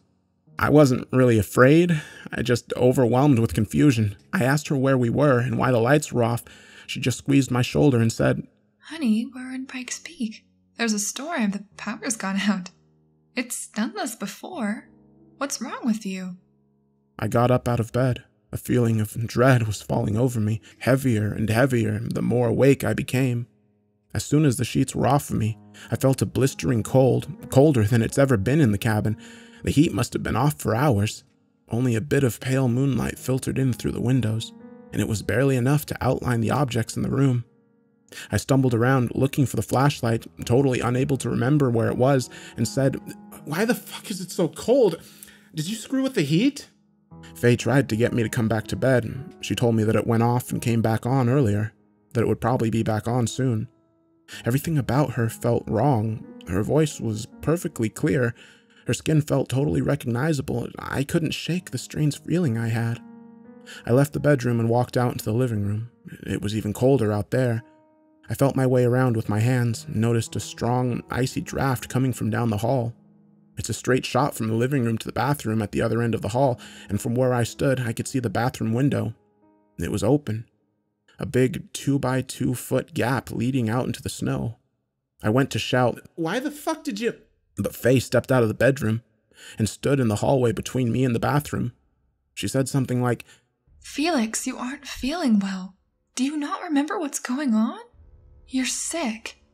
I almost believed her because I definitely felt dizzy and feverish, but it could also have been a mixture of disturbed confusion and freezing cold.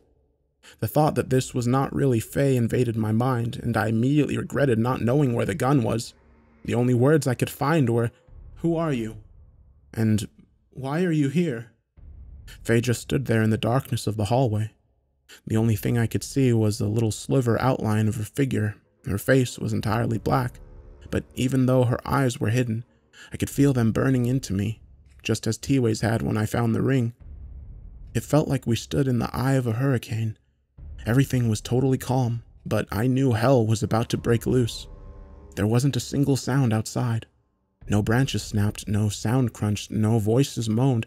It was as if time had stopped completely. Faye didn't move. Even as she spoke, she held herself with the stillness of death. She said, Felix. It wasn't going to get my attention. It wasn't going to convince me that she was really my fiancé. It was a threat. She was reminding me that she knew my name. I still don't fully understand what the power is in names, but T-Way and Nathan believed it, and many Redditors warned me about it. When she said my name, I felt smaller than her, even though I stand almost a foot over her head. Do you remember the 5? She still didn't move an inch. Not even her hair kicked up in the drafts that blew in from behind her. I can't remember. Not in this place. I didn't know how to respond to this. I didn't know what she was talking about. All I could say was, Get out. You're not welcome here. Again, Faye didn't move, but she did clear her throat, and the sound she made was about 2 octaves deeper than the real Faye's voice. She inhaled sharply and said, Tell me about the number 5. And that's when I knew. I remembered where I was, what day it was, and exactly what had happened up until this point. My visitor had finally come to call, and no longer needed to be invited. I deeply regretted breaking that dream catcher. My hands instinctively slid over my pockets, and to my relief, the little shape of Faye's engagement ring pushed back against my fingers. There was nothing else to do. I decided to throw down the gauntlet. I figured it was probably time to die anyways, so I might as well go out bravely. I said, I know who you are, and you will never be Faye. She took a menacing step toward me. A gurgle seeped out of her throat. She inhaled again, more slowly this time, and demanded, I want to know about the number 5. Tell me, Felix. I looked all around me on the counters for a weapon, but found nothing. The knife block was on the other side of the short wall that divided the living room from the kitchen. There was only one roll of paper towels within reach, but in retrospect, I was so amped with terror that I probably could have beaten her ass to death with it. I don't have a clue what that number means, I said. In fact, about 5,000 people online don't either. Nobody knows. Only Faith knows. My visitor started shaking with rage. Her face was wreathed with impossible black. There was an endless abyss in it that stung my eyes. But then I realized something. This creature, whatever it is, has had access to Faye's mind for several hours every night. Maybe for many years. Maybe even since she first visited the cabin, when she was 5 years old. And in all that time, it still hadn't learned anything about her. It could never perfectly imitate her because she kept some things buried so deep in her subconscious that not even this thing could find them. Whatever the number 5 meant to Faye, that deep place is where she kept the secret. She didn't even go there in her dreams. The next part was all a blur. I said something like, You are the one who speaks to her in her sleep. The visitor kind of nodded. I said, You ask her things. She answers you. I hear everything she says. The visitor didn't react. And then I said, You've asked her this question, just like you're asking me now, and she always says, No, I can't tell you. My visitor took another step forward, dragging a hand along the wall, as Faye had so many times in her sleepwalking fits. It raised up on the balls of its feet and twitched violently. It said to me, I will make you tell me. It didn't try to mimic my fiance's voice anymore. It sucked in huge breaths, trying to control its rage. There is a certain feeling you get when you're about to die. When you're in danger and you might die, fear completely overwhelms your senses and compels you to flee, to fight, to save yourself somehow. But past that point, when you know you're going to die, that fear becomes useless and disappears. This has happened to me only once before, when I was sucked into a riptide at the beach during an El Niño winter as a teenager. In that moment, I just wondered, will my body ever come back to shore? Will they ever know what happened to me? In this moment, my heart slowed down, and I didn't feel cold anymore. I just stood there, ready to be mauled by death. I was satisfied in the knowledge that I had not given this creature what it wanted, and therefore blocked it from using the knowledge as a weapon against Faye.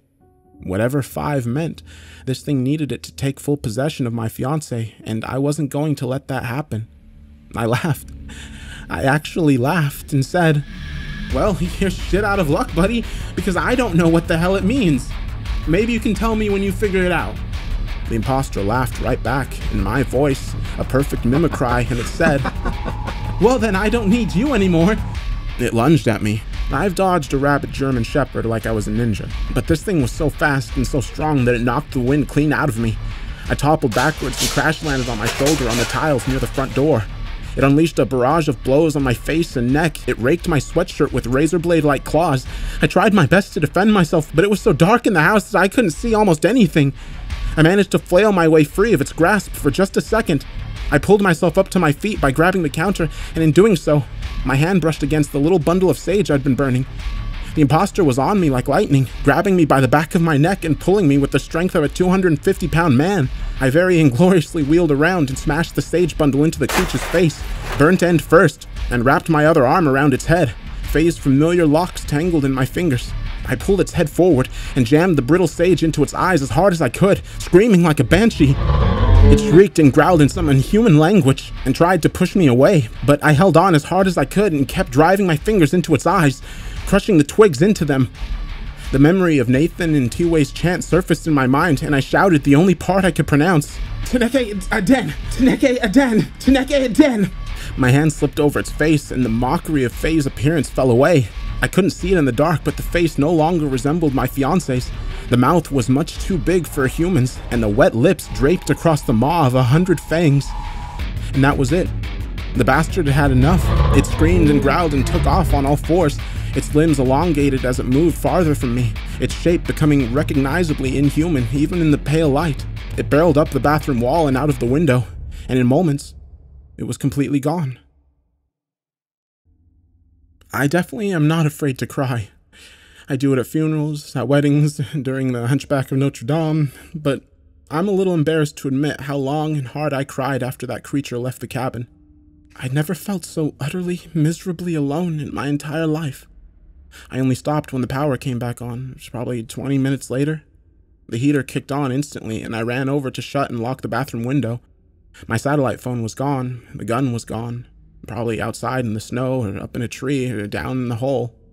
I peeked out the kitchen window and saw something lying on the porch, right near the front door. When I cracked the door open just for a second, I saw that it was T-Way's dream catcher. It had been destroyed and placed in front of the cabin, mocking me, or reminding me that I was unprotected. I checked the timer on the little bakery clock in the kitchen, and it read 12:15 a.m.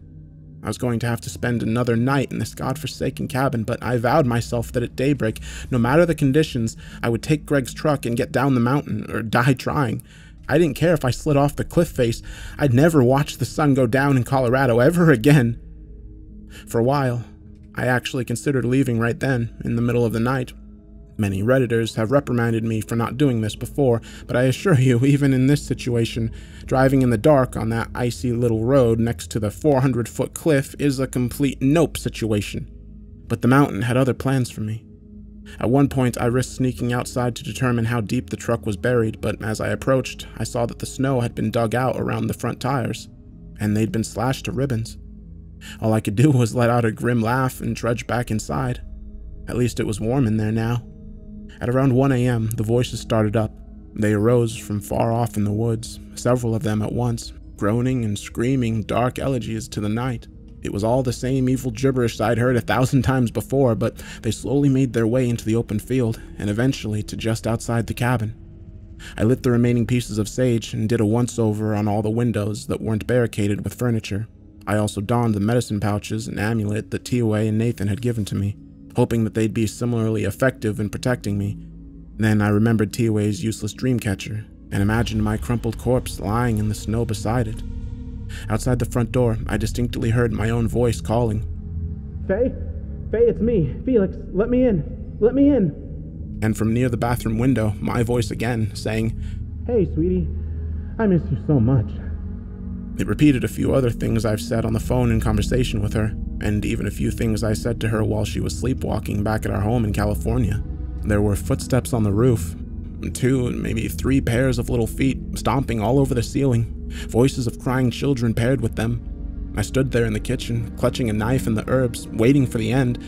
The voices circled the cabin, as though a handful of deranged lunatics were slowly marching around the perimeter, singing the songs of hell as they went. They begged for help, they laughed maniacally, they whispered and screamed and talked entirely to themselves, all at once. Their dim shadows passed the window curtains over and over. I heard glass breaking in the bedroom, and then in the bathroom. The stomping on the roof grew louder, and the voices at the front door grew more urgent. Someone began knocking on the door, and the others tapped on the living room windows, and they all started screaming, Faye, let us in. And Felix, are you there? And then, as if heaven sent, a blinding white light illuminated the entire cabin from outside. All of the window curtains at the front of the house lit up. The sound of motors drowned out the hellish cries. Someone had driven up to the cabin. I heard doors opening and men calling out coherently. The footsteps on the roof thundered overhead to the back of the cabin, and the screams of children drifted off into the woods out back, echoing as they withdrew. The ranger bashed on the front door, calling out my full name, instructing me to come outside. I looked out the window and saw 5 men, some in uniforms, and the ranger. There was a humongous off-road snowplow, 2 snowmobiles, and a big truck. They'd come to save my life. When I went outside, I just walked up and hugged the ranger. I didn't even grab my winter jacket. He informed me that they were getting everyone off of the mountain because of a problem with the power grid. He said he'd feared I'd freeze to death. The ride down the mountain would have been the happiest ride of my life, except for the view. We snaked across slippery white roads, and even with the truck's high beams on, I could see the brightest stars I've ever witnessed. But beneath them, dangling in the trees, were dozens and dozens of human bodies. They swung by rope from their feet or necks. Some of them were flayed or missing parts. The ranger didn't appear to notice, and I kept my mouth shut. As they passed overhead on our downward crawl, I could almost make out their frozen faces, lifeless for years, maybe decades. Their black blood stained the trunks of the trees.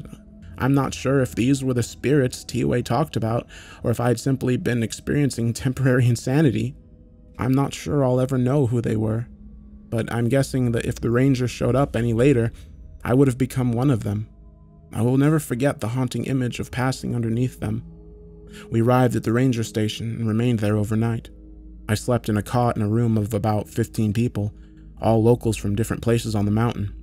I asked the ranger if he'd heard from T-Way or Nathan, but he said he had not.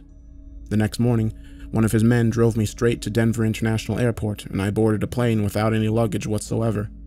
It didn't matter. I had the ring in my pocket, and I'll never need a jacket again as long as I live. When I finally got home, Faye let me have it. She kept kissing and yelling at me. I understood. She was angry that I'd spent so much time trying to take control of this situation, treating her like a child and disregarding her feelings in my crusade to rescue her. She was upset that I consigned her to the care of my best friends without asking, but seemed to appreciate their help.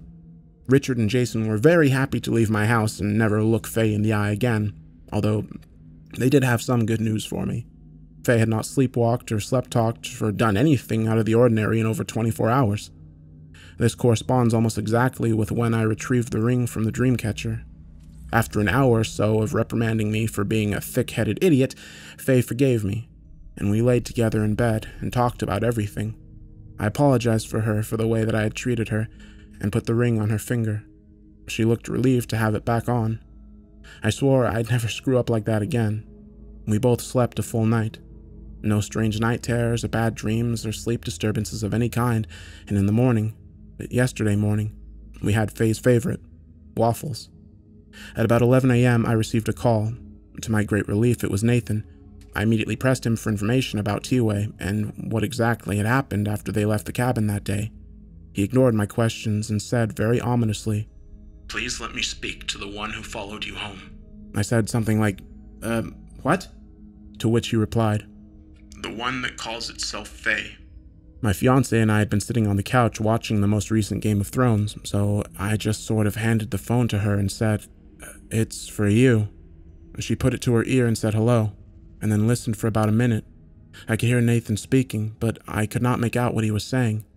Suddenly, a volcano of black puke exploded from Faye's mouth.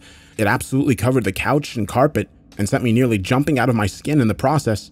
Faye doubled over onto the floor like a rag doll, coughing and sputtering. I fell to my knees beside her, panicked, asking if she was all right. I picked up the phone and screamed at Nathan, demanding to know what he had said to her. Nathan just said, "Please, Felix, please listen."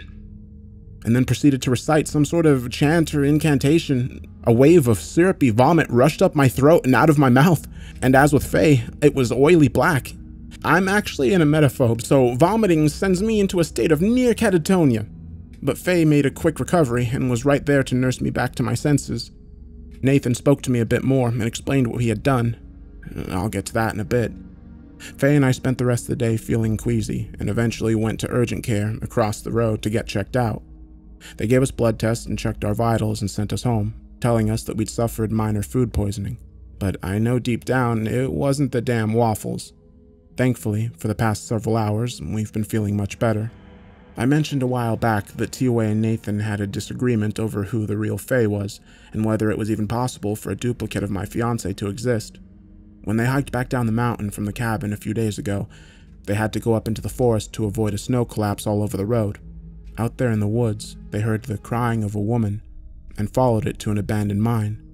Both of them knew that it was very likely a trick, but T-Way said that it was their duty to explore the possibility that Faye was alive somewhere on the mountain. The blizzard came on earlier than expected, and they stood at the mouth of the mine, listening to the begging of the young woman somewhere off in the dark, but concluded that its voice was too unusual to be humans. T-Way and Nathan decided to bless the entrance of the mine, which could ward off its dark inhabitants, but their chanting enraged whatever lived in it. It came out of the tunnels and snatched T-Way. He screamed all the way down into the dark. Nathan could not follow. He ran away, terrified, but got lost in the blizzard. He wandered for an hour, fearing death, and eventually came upon a skinny body swinging from a low tree branch. It was so fresh the blood hadn't fully frozen. Nathan knew it was his father's corpse. Eventually, he found his way back home. He said his father's voice guided him out of the squall. Nathan explained to me that the imposter's goal of taking over someone's mind was different from its penchant for killing people. These creatures hunt and kill at random, salvaging the human parts that they need to walk the earth as mortals for a short time, but their real pleasure derives from conquering a person from within. Faye was one of the unlucky few that are chosen in this way, and the imposter's fixation on her had lasted for decades. After long enough, their continued presence in the body and mind of the victim leaves a stain on the soul. This corruption necessitates a purge, hence the barf party we had in the living room, whose stains, by the way, I have thus failed to banish. Nathan invited me to the funeral ceremony for T-Way. I sadly declined, as I'm already on the verge of losing my job and flat broke from this experience, but I promised that I'd honor his memory in my own way. I can't go back to that place. Fortunately, Nathan was more than understanding and promised we'd meet again soon. I'm still thinking about all of this. I do not yet have all the pieces of the puzzle. If you're looking for all the answers, you're going to have to help me find them, but I think I have part of this figured out. The imposter gave Faye's ring back to me. They wanted me to destroy the Dreamcatcher. The ring was an object of great sentimental value, both to Faye and to our relationship. The creature used it to invade Faye's mind and control her thoughts. Its goal was to convince her that it was me, so that she would welcome it into our house late at night. The home, Nathan said, symbolically represents the body, just as the ring represents our union. To be welcomed into the home is to be granted access to Faye. But because the imposter could never learn everything it needed from Faye to mimic me, it gave up on that project and instead came after me. It returned the ring to me, thus giving up its power over Faye, but I broke the Dreamcatcher to retrieve it. As it turns out, that creepy, mysterious Dreamcatcher was in fact protecting the cabin and everyone inside it, which is why the imposter needed to be invited in. When I broke it, the creature could have easily come in and killed me, but it needed information from me before it did. It needed to know one of Faye's darkest secrets to rule her. I'm not sure I'll ever unravel the mystery of the number 5, but I do know one thing. Not knowing what it means actually saved Faye's life. I'm not sure I ever want to know. As for Faye, she's back to normal and in perfect health. She sleeps soundly and only mumbles a bit, which is pretty normal for her. Her sick sense of humor has returned as well. Last night as we went to sleep, she turned the light off and said to me, "Thank you for trying so hard." Then she leaned over and licked my face.